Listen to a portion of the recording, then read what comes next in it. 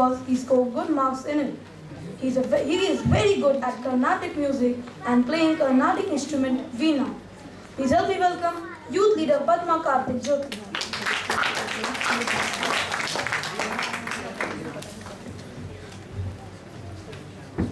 The title of his speech is Making a Difference. Making a Difference, youth leader PathmaKarthik.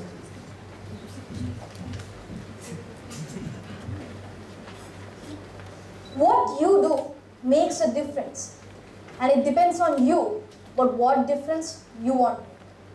These words were said by Jane Goddard, the famous British animal behavior scientist. Respected Chief Valby Coordinator, Youth Leader of the Day, Rebel and Toastmasters, distinguished guests, and my fellow youth leaders. Good afternoon. One day, when I was studying in grade 5, my father told me that we are going to visit a special place. My excitement knew no bounds because I was going to go alone with my father, leaving my sister behind. And so we sat in the car and were going to our destination. And when we reached there, the place was completely unfamiliar and strange. Dad, where are we? Why are we here? I asked to my father. My father, with a smiling face, replied, Karthik, you will come to know soon. Kept on wondering, what are you going to do here? Only after a few minutes did I realize that we were in the National Association for the Blind. But my mind went like a supercomputer. Why did he bring me here? What am I going to do here? And many thoughts flooded in my mind. As we went by, we saw many children cracking jokes, laughing happily, and walking in an orderly fashion, just like any other school atmosphere. But I noticed one thing that was different. As I bypassed one student, I noticed that he was visually challenged. I felt a pang of sadness when I came to know that they were blind. They deserve to be able to experience the beauty of our world. Yet, they never gave up and tried to learn more and more by using the language of Braille.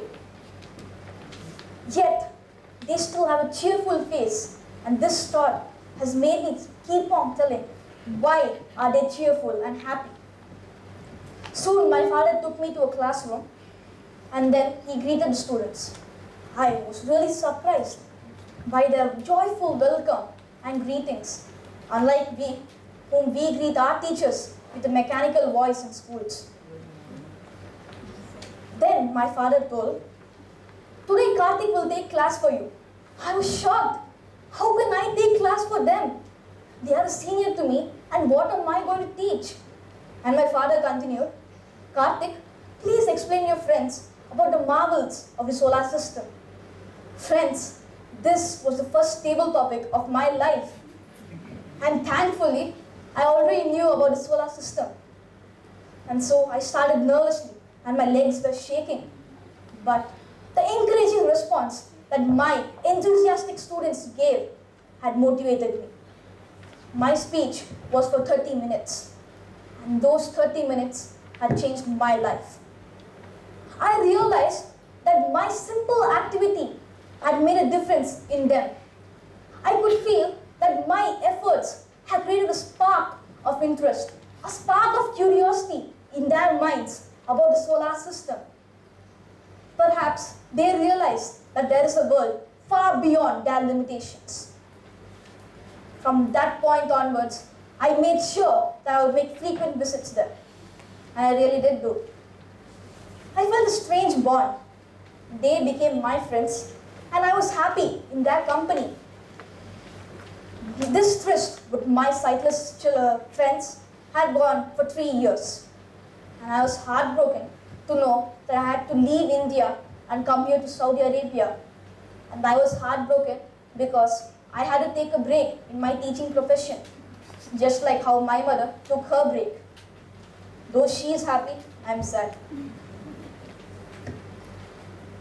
Yet, later, when I came back to India just last year, I didn't have time to visit them. So, I decided that I would just call them. So, I dialed the number, called, and said hello. The person at the receiving end said, "Pardon me, sir, if I am wrong, but am I speaking to Jyoti sir's son Karthik?" I was surprised. How did he know that my name is Karthik? How did he know my father's name? Only after a few minutes did I realize that the person I was talking to was one of my first pupils whom I taught about the solar system. This incident kept lingering in my mind, and I realized that actions are more important than the fruit of actions. We all must do the right thing to the right people at the right time. Gestures or your efforts can at least bring a change to one life, and these changes are in a good way. We all have this capability, but we must use it wisely. Volunteering is the best way to repay those who have helped us in our road to success. Directly or indirectly, many people are helping us in our daily lives. For example, if you all came here to this meeting by any means, you haven't come here just by your efforts. Even the fuel that your vehicle used was the result of many people's hard work. How do we repay them? A wise man named PathmaKarthik said, "If you want to help me, you help another." So why not we use this principle that the wise man named PathmaKarthik said? Helen Keller once said, "If you have the power to make someone happy, then do it. The world needs more of that." So why not we, instead of donating monies to them, spend a little time with them and enjoy the time. Even they are human beings, and even they deserve to be like us. We must volunteer not for the praise or fame, but we must volunteer because we can. Because we can make them feel that their lives is precious. Because we can show that there is sunlight and there is a ray of hope in their life. Together, we all can make a difference. Okay.